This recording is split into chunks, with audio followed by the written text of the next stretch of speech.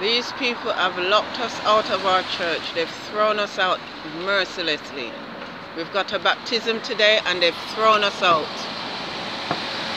That is man in the red checkered jacket is a so-called bishop.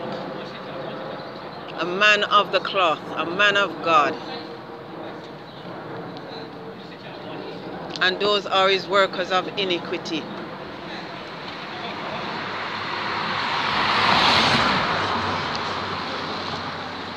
They have thrown us out of our church, produced some trumped up documents claiming that the house of God is legally theirs.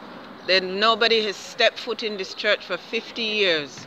50 years. They haven't paid a bill, nothing. Nothing. They don't know how the premises have been run. But they've turned up after 50 years. 50 years. That man he said he's a bishop. Disgrace to the cloth of God. Disgrace to the house of God. But his reward is sure.